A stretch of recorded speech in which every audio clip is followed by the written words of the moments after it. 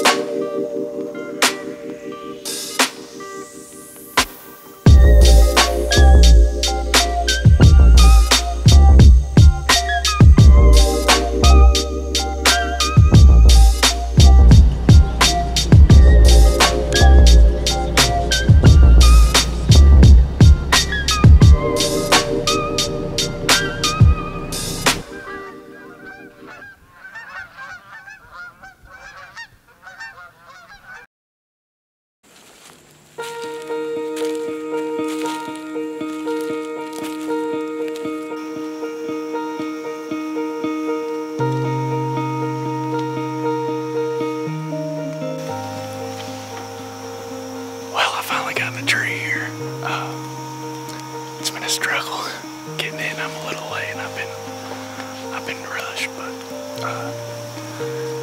the conditions are perfect tonight. This is our first cold front. September 9th, it dropped about 15 degrees overnight. It's about 70 degrees, and it's been raining all day, and it finally got a break in the rain, and I'm pumped. It's been a very long off season, and I'm 20 foot up, chasing whitetails in Kentucky. You can't get any better than that.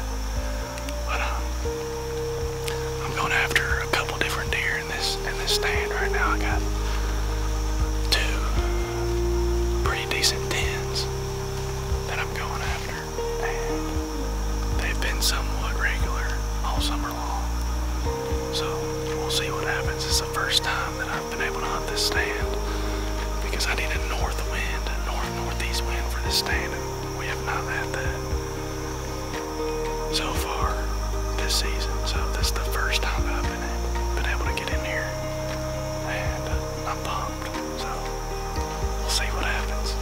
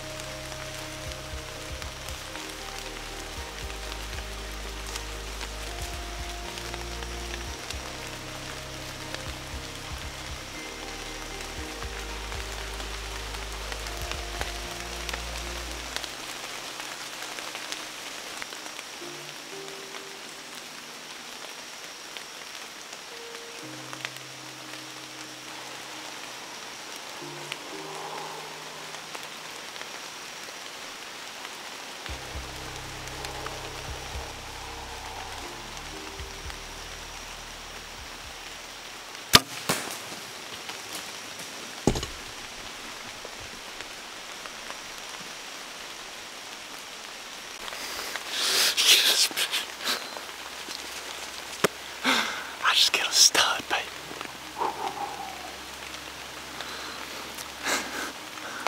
I hit him a little far back and a little low.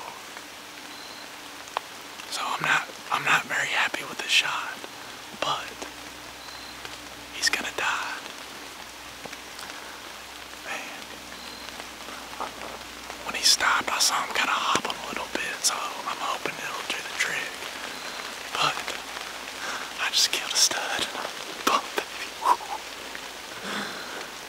He came down this hill right here, and I had him at like 5 yards, right underneath the stand, but he wouldn't stop. I didn't try to get him to stop, but he wouldn't stop. So he stopped at about 26, 27 yards. I hit him a little low and a little far back. But I'm hoping it's gonna do the trick, baby.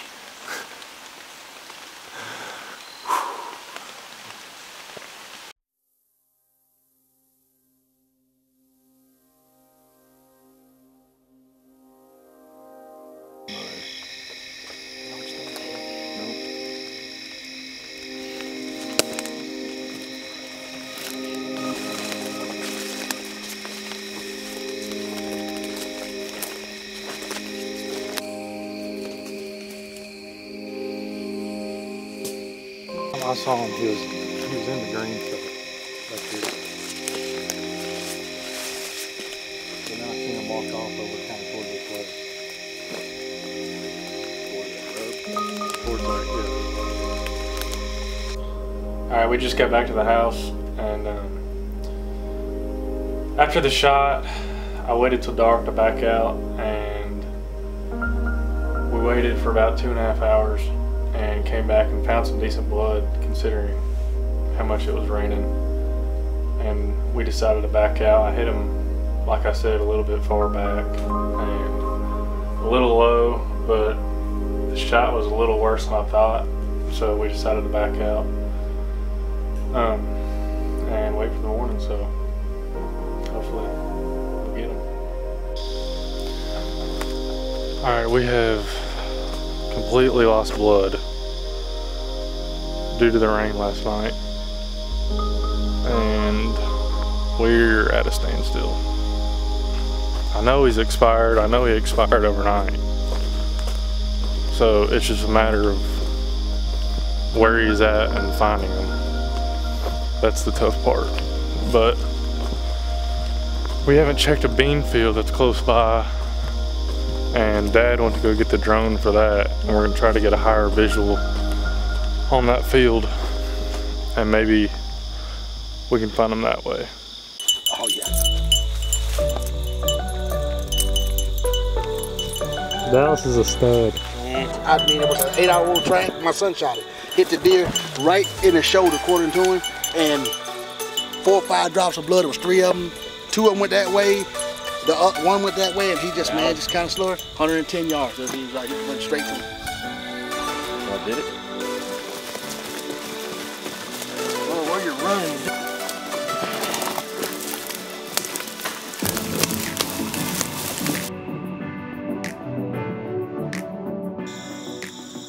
All right, it's September 10th, and we just drug my deer out.